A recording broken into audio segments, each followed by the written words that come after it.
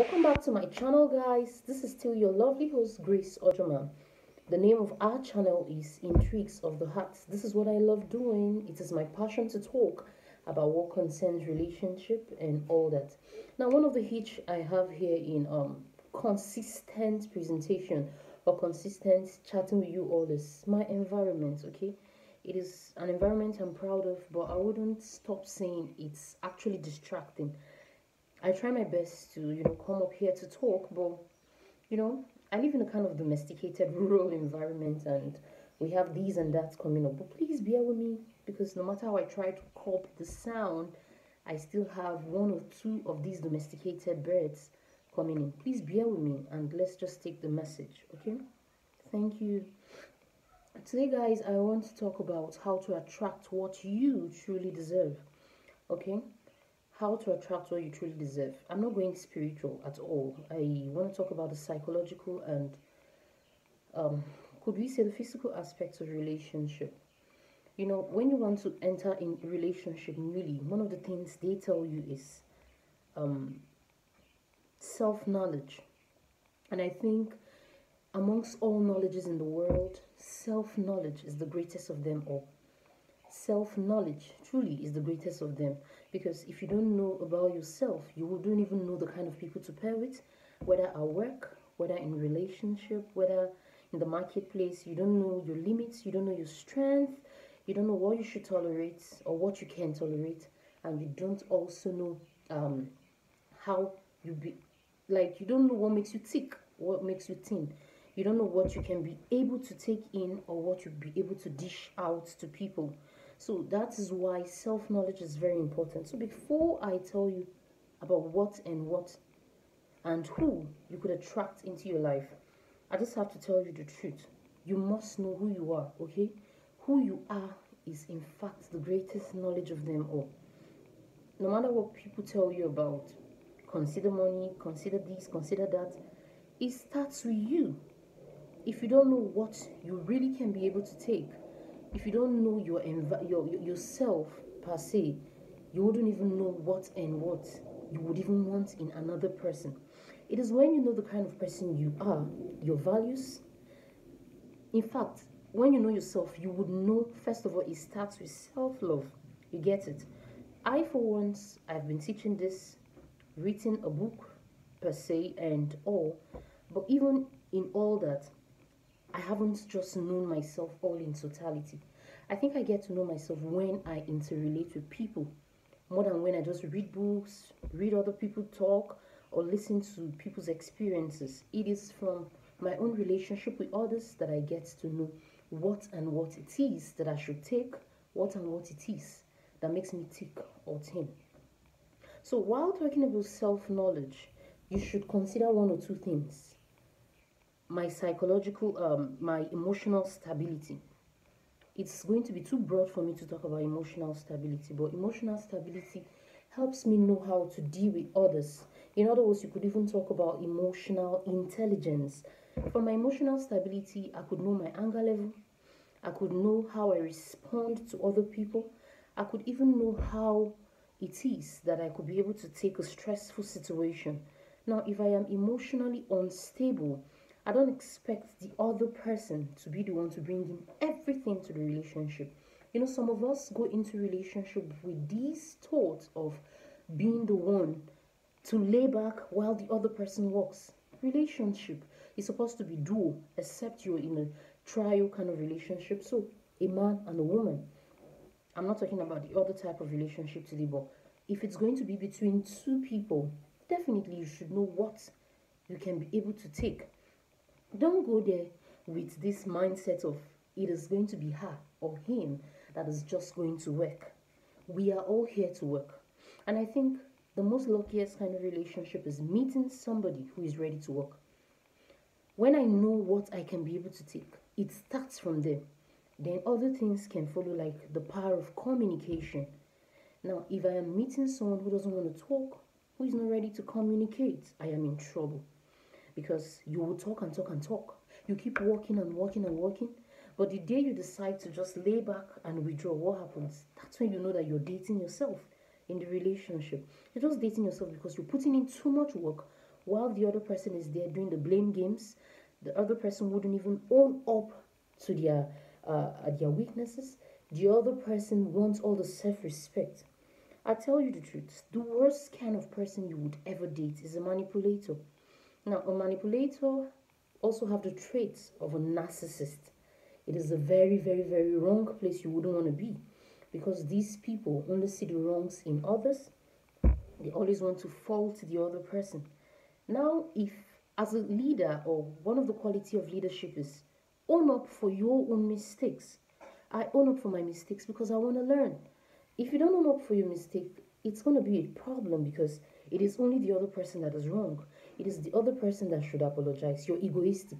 You can't even apologize. You can't ask for forgiveness. You just want the other person to be working and working. This is because you just feel relationship should be only about the other person. Two people who are ready to work are the two persons who are going to be in a very healthy relationship. Now, for you to know that a relationship is not even healthy for you and it is not what you deserve, you have to have a self knowledge of yourself. If you have a self knowledge of yourself, that means you respect yourself not to tolerate any kind of abuse at all. Now, there are verbal words that people should not use for you. When they use it on you, it turns you down, it brings down your self esteem. But once you don't know about yourself, once you don't know your limitations, your strengths, and your core values, what happens? Anything goes. Whatever they tell you, you are always giving excuses for the other person. Why they themselves? They know what they are doing. You know, narcissists actually know the weaknesses of other people. Do you know that? Because they already know where to bite you hard, and you fall for it and begin to blame yourself. Now, for me to start attracting what I deserve, I must respect myself, I must value myself, and I must love myself. You must love yourself enough to know that no, I can't take this. Now, this is something I cannot be able to take. Money cannot buy my peace of mind. Money cannot buy my happiness. Money cannot. No, for some people, happiness is actually money and all. But I tell you, money is secondary to what I tell you about. Communication does it. There are times in which you just need to sit down to ask yourself questions, to work things out. But if you are with somebody who is not even ready to talk, but they blame the other person, and what they do is mind games. There is nothing so bad like mind games. So if you date such people, you are in for trouble. So I don't want to derail from the topic of today, which says how to attract what you deserve. So if you have the self-knowledge of yourself, you will begin to know what you deserve. Immediately, the one way to get this in is, as we start relationship, we got to take it slow. I don't actually take away the place of let me pray to God, let God help me. But as they always say stuffs about, the choice is in your hand. We don't have to just blame the creator always for the choice we take, okay? That is the reason why you have to go in with your eyes open. Remember that adage that says, love is blind, but marriage is an eye opener. It has to do with things like this. In as much as I want the best for myself, in as much as I want the best relationship, I wouldn't want to repeat my mistakes. It must start with myself. What? Okay, I must understand myself. I must understand what makes me tick. I must understand the way I respond to stress. I must understand the way I talk to people. I must understand my anger management level. So important. I must understand my communication level. Am I open to communication? Am I someone who doesn't want to talk? I must understand when it is that somebody is actually stepping on my toes and I need to leave. I must understand gaslighting. I must understand when it is time for me to move on. I must understand that, wow, this that is about to happen is going to get on my nerves. Some people give this excuse for people that, maybe this is that. Let me give her time. She's going to change. No one is actually perfect in the context. But if you love yourself and you know what you deserve, because this is what we're talking about, you must be able to do what? Self-love.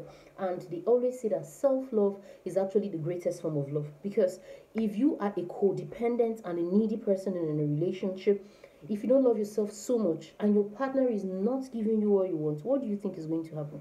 You're going to become so unhappy, okay? I've been there, and that's why I can be able to tell you one or two of these things. If you don't love yourself enough and the other person starts misbehaving, sometimes you feel like, whoa, life has ended, or the other part of you is gone. But if you are a little bit dependent, independent, sorry, you would know it is time for you to move on. Yeah, you tried your best. You wanted it to work out fine, but it didn't. It is not always about the other person. That is why I started with the knowledge of yourself. If you're coming into a relationship thinking the whole work is just all about the other person, you are in trouble, okay?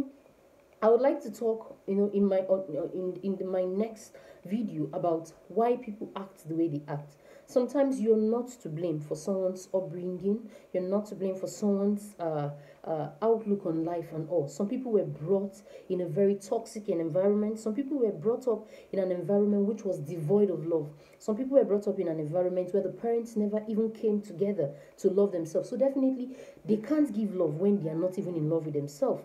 It starts even from the womb. The woman is not happy. Her child, she can't even communicate properly with the child in happiness. Why? Because she's not happy. Some people were brought up in degrading environments where their parents always looked down on them, insulted them, belittled their abilities. No confidence, no courage. So definitely these people did not receive love to an extent. They did not grow up in love. Definitely they cannot give love. If you meet such people, you're in trouble because you want to attract something good, but you're meeting somebody who is not even ready at all. This person is laid back, wanting you to do the all.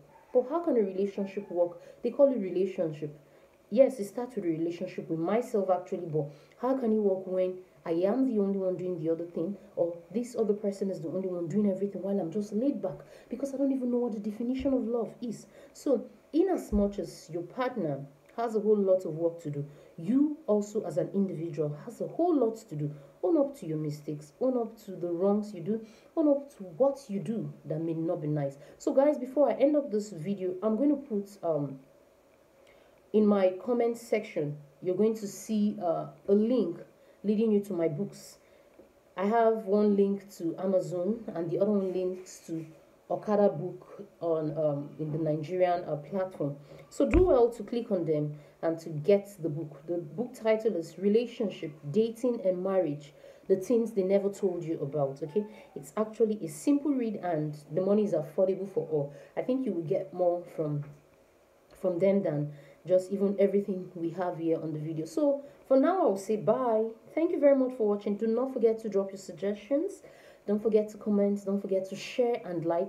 Do not forget to turn up the notification button. Please turn it up so that you will be one of the first to see my video. Like Intrigues of the Heart is live now, and you get to listen firsthand on the topic we have for that day. So thank you very much, guys. It is still your girl, Grace of Jama. Bye-bye.